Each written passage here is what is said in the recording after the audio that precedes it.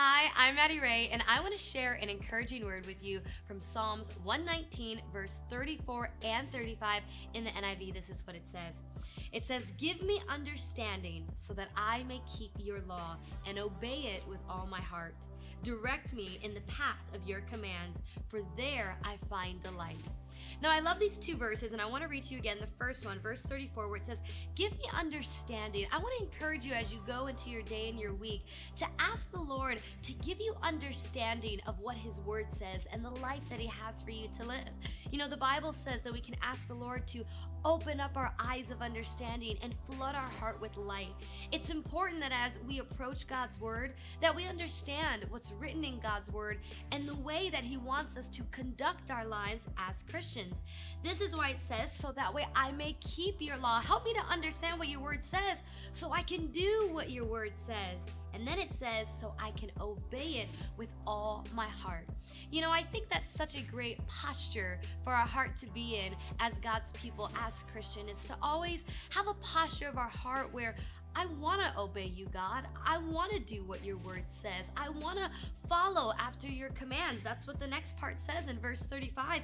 It says, "Direct me in the path of your commands."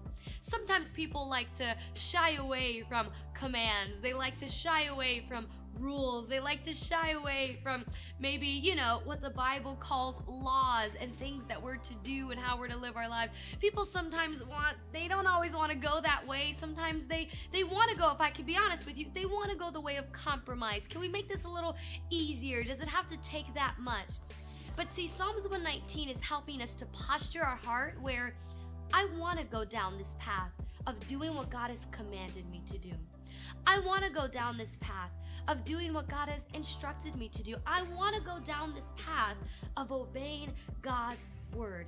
I want to encourage you to do that, because the last thing it says here is that when we do that, we find delight.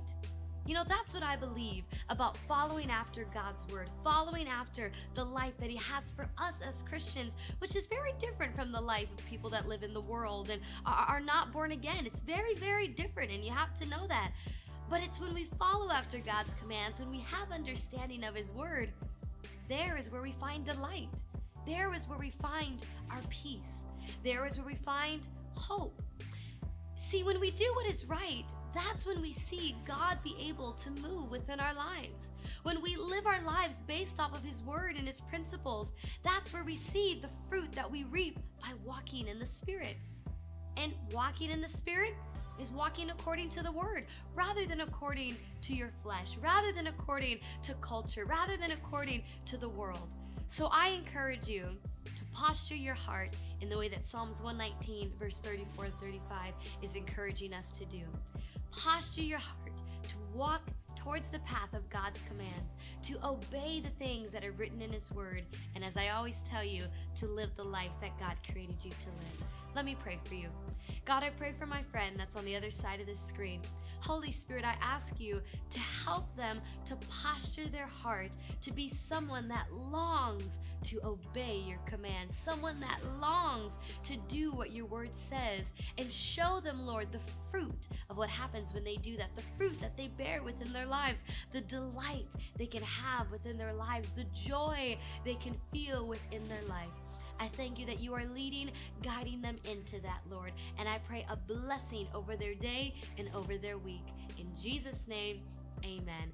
Well, I hope that you enjoyed this video and that it encouraged you. And if it did, I always ask you to share it with a friend or share it on your story so that way others can be encouraged as well. As always, thank you so much for taking the time with me.